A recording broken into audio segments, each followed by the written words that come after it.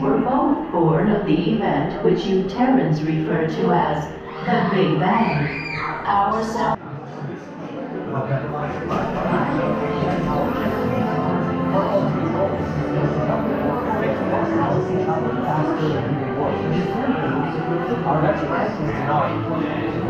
Here's one of our most Bernard Gotham was a highly respected member of the court. He lost his life defending Xandar in the battle against the real Creed and will destroy our world.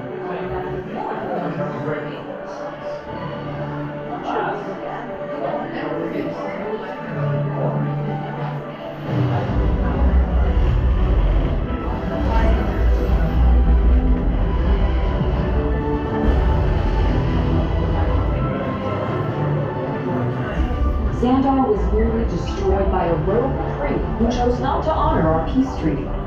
Without the Nova Corps forces and unusual allies like the Ravagers and the Guardians of the Galaxy, I would never have survived. To discover more about these allies, let's return to my exclusive interview with the Guardians.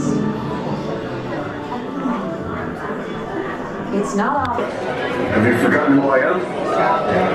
His brain is so fragile. This is none other than Drax the Destroyer. See? Even she knows who I am. Anyways, I danced circles around the Creed dude. Totally sitting here. Your weird and embarrassing dance things means a distraction. You can rock it in the shred.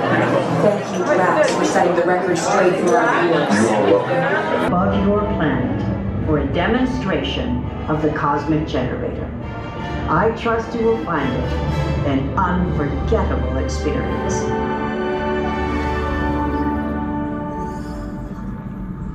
Welcome, people of Epcot, Epcoters, Epcotians, citizens of Epcot. Does anyone know what they call themselves?